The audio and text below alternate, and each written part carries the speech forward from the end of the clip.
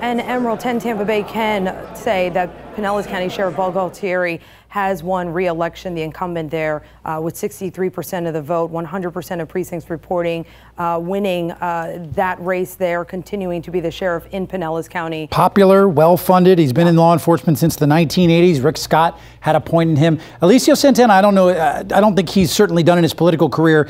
He's been a long-term member of that Pinellas County Sheriff's Office in the communications and in raised the some issues that he would like to see department. improved, right? Yep. Like that's really been the key with his races. Here are some of the problems I see in that, and that's what happens with many people when they go into political life, or they try to, is this idea of, I see these issues on the table and here's how I think it can be fixed. It may be something that Sheriff Gualtieri will address moving forward. Again, the incumbent there, Sheriff Gualtieri, winning, I believe, his third term now as Pinellas Sheriff here for Pinellas County. Again, you're looking at Pinellas, how close it is here in the state of Florida.